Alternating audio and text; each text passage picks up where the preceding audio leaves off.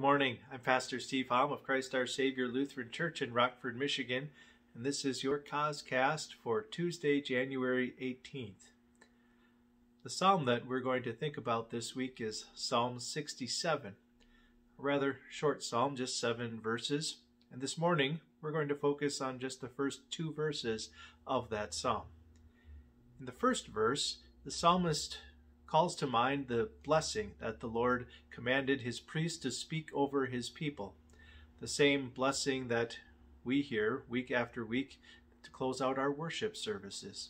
The Lord bless you and keep you. The Lord make his face shine on you and be gracious to you. The Lord look on you with favor and give you peace.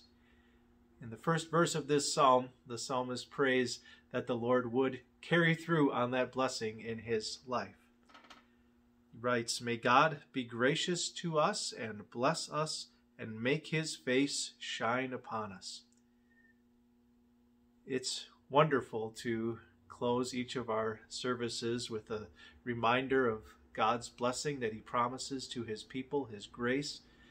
And it's great to begin each day calling to mind the blessing of God that he has promised to give us, that he would be gracious to us this day. God's grace is his undeserved love. We pray that God would treat us not as our sins deserve, but according to his loving heart, that he would forgive our sins and fill us with peace, that he would also then make his face shine on us, that when we look to the face of our Lord, it's not a face of anger showing his wrath, but a face of approval, showing his loving acceptance of who we are. And that is only possible through faith in Jesus Christ. Jesus is the one that brings to us the grace of God in his death for our sins and resurrection, and then gives us God's approval as we are clothed with his righteousness.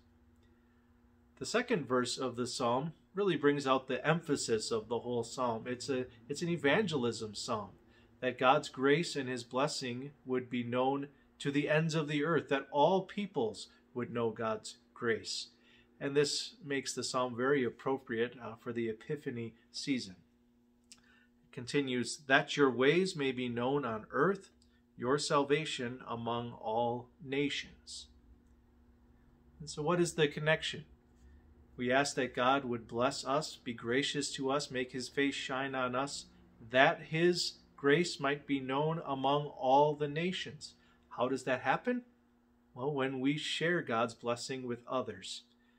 When we realize that God has blessed us and given us a purpose, and that is to spread his word, to share his grace, that others might know his hand of blessing as well.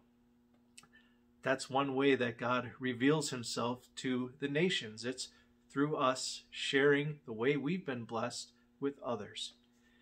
And so today, we thank God for his grace and his hand of blessing, his face shining upon us, and we ask that he would help us to be a blessing to others, that they may praise and know him as well.